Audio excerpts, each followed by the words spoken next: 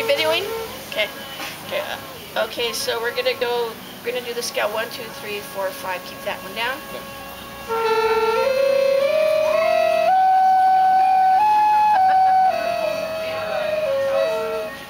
1, 2, 3, 4, 5.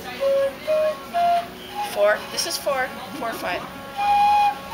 Down. Got it. My grandpa's good. Okay. Yeah. The next one is open these 3 fingers. Keep those there. Up and down on the 4th hole. Now 2 fingers together. Now 3 fingers, 3 holes. Let's do a slide. Let's do a slide. This is a slide.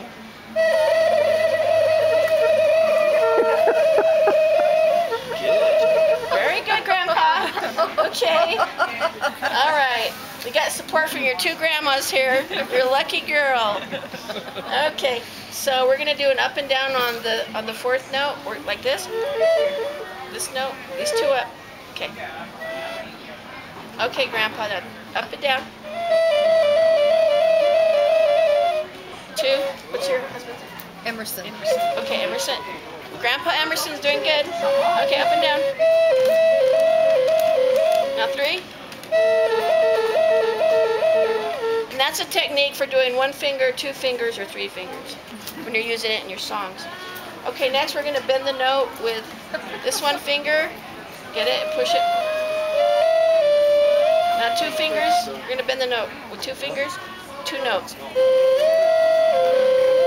Now we'll bend the 3 notes, 3 fingers. Next we're doing the trill. Do this. Grandpa Emerson's good with the trill. Okay, Trumpet player. All right, good. That was easy. Okay, so do the trill for your granddaughter. Go.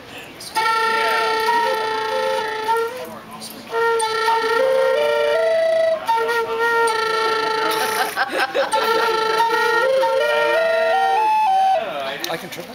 Okay. Grandpa's going to show you something else when he gets there. Okay. And then we'll do the vibrato, which you probably know, just with these 3 notes, which is...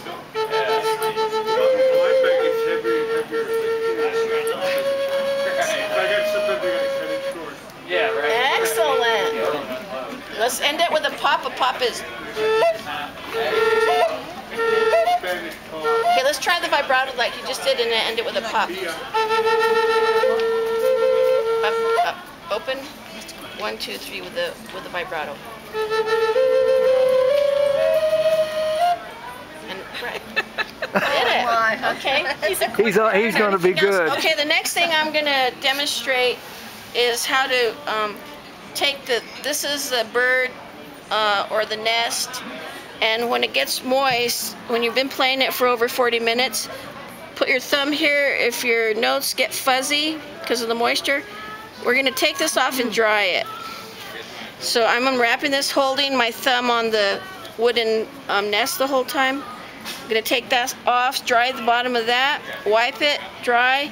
Not every time. Take the brass plate off and dry that, both sides. Then this area, you tap it on your leg, or you could tap it on Grandpa's shoulder. Oh yeah. Blow the air out, and then tap it on Grandpa's shoulder again, if he's visiting you. Okay, and then what you do is you'll line. There's a little bevel on your flute, and you'll line it. Put your thumb there. Make sure it's right against this flat square area of the bottom, the second bottom hole. Hold it this angle.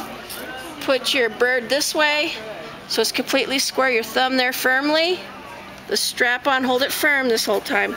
The strap should be half and half, hanging half and half. Pull firmly.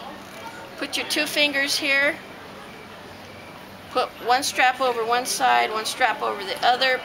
Pull firmly. Put it under your arm or between your legs. Make a teepee. Put 1 string under and pull just once. You don't have to tie it twice, because the leather will stick to each other. And on all our flutes, your flute is made of aromatic red cedar, and this is elk, not deer, because elk is stronger. When you pull on it, lasts longer. And then I'm turning it around, and this is a piece that we make. This is a brass plate, which keeps the moisture from building up between the nest and the flute. And this is called a Sioux spirit flute from the Sioux tribe, and it's a 6-hole. And I'm going to continue over here so you get a little bit more information. There's also an Apache 5-hole. So American Indians make a 5-hole, a 6-hole, and a 4-hole flute, which is ceremonial, but we don't carry those. And this is a Cherokee 5-hole flute. It has this is a 6-hole Cherokee bird flute, which has an opening. That's what makes it different than a Sioux or an Apache. The hole's completely open. And this is a 6-hole Cheyenne. You can see the difference in size. Let me show you yours. And when you get older, if you continue your music, you might want this one. It's a deeper sound. And you can call up Grandpa for Christmas. If you keep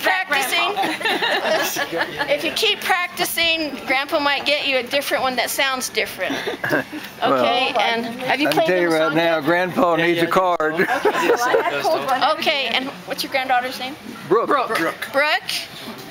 Congratulations on receiving our flute from your grandparents. I love you very much. Well, aren't you sweet? And your name is Grace. I'm Grace. All right, I'm Paul's Grace. wife, and we make our flutes. Paul's the maker. What a wonderful deal. You can show this to her at Christmas. Thank you, Brooke.